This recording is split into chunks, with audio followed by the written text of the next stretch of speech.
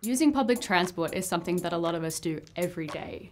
We tap on with our Opal cards, we grab an Uber, or we use our phones to get where we need to go.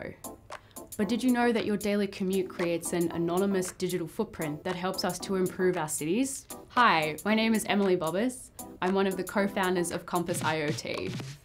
City planners, local councils, and traffic consultants are absolutely inundated with data from a variety of sources. This data should be used to make our cities greater places to live. However, without a simple way to aggregate all this information, city planning remains incredibly complex, time-consuming, and expensive.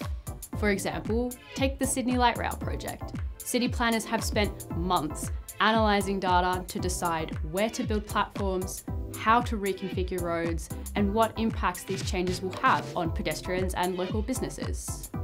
So, how do we help? Compass is building a digital transport management platform.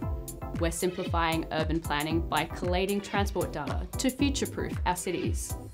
We're making this data easier to understand and easier to analyse, whether it be a new light rail route or a new bus route.